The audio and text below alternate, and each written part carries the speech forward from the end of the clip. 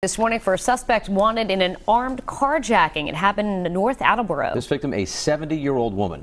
Now her husband speaking out. And Eyewitness News reporter Rosie Woods is live in North Attleboro with that story. Good morning. Well, right now we are still waiting for more information from police, but we can confirm for you the victim is going to be just fine. No serious injuries, but understandably she is shaken up this morning. Now, just to recap for you, police say that a 70-year-old woman was carjacked at her home located across from Briggs Nursery Garden Store in North Attleboro as she was unloading groceries Monday afternoon. Now, according to police, the suspect held her at gunpoint and then took off with her gray Jeep. That car was then found just a short time later on Staub Street. That's near Bishop Fee High School in Attleboro, which triggered a temporary lockdown and put the neighborhood on high alert. He showed her the gun. I was right there. I was 20 feet away.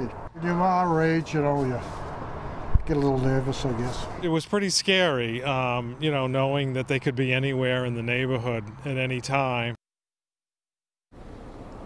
Now, police have been tight-lipped so far. Again, no arrests have been confirmed at this time. Live in North Attleboro, Rosie Woods, Eyewitness News.